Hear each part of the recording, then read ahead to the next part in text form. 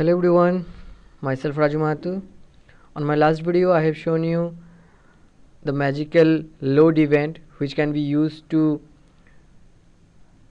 perform some function after successfully loaded of any website or any HTML content on WebView. Suppose like here this is an website that's loaded on the WebView. Now if I change or if I redirect to some other page, so after successful loading of that page it was showing an alert that loaded.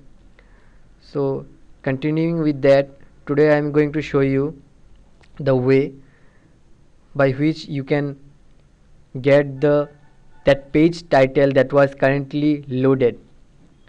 So there might be a situation or there might be a requirement where you need to display that page title, or you need to do some things with that page title that was currently loaded on that web view.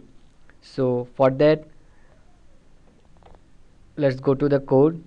As I have already added the load event associated with that web view container, so here I'm going to change a little bit. Now to get the page title that was currently loaded on the web view, we need to make some changes, like we'll define a variable called page title where we will hold our page title of the currently loaded page title. So to get that, first we need to catch that web view by its ID. So let's call that web view. Then the web view has a method called evalJS, which will responsible to get the HTML content or specific HTML content of that loaded on the web view. So for that, to get the title from that HTML content, this definitely be the document that was loaded on the screen on the web view and its title. So this is it.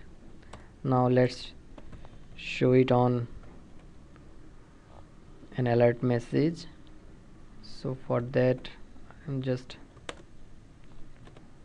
directly assigned it to the alert message. So this is it. Now going for running the app on the simulator. By this way we can also get some other properties of that HTML content. Here I have getting the title according to the requirement. You can also search on the site to get some other properties of that website. So here, so this is the page that is Google page. So the title of this page was Google, so that's why it's shown the title as page title as Google. So after successfully loaded of this page, it shows the title of this page. Like here,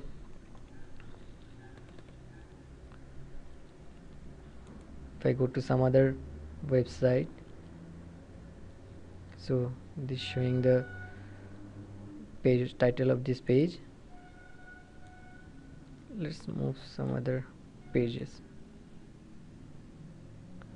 So this is the title of this page. So by this way you can see that we can get the title of any of the page that was displaying on the web view screen, web view content. So after this for today, on next I will show you the browser back and forward functionality with this web view. So up to this for today. Thanks.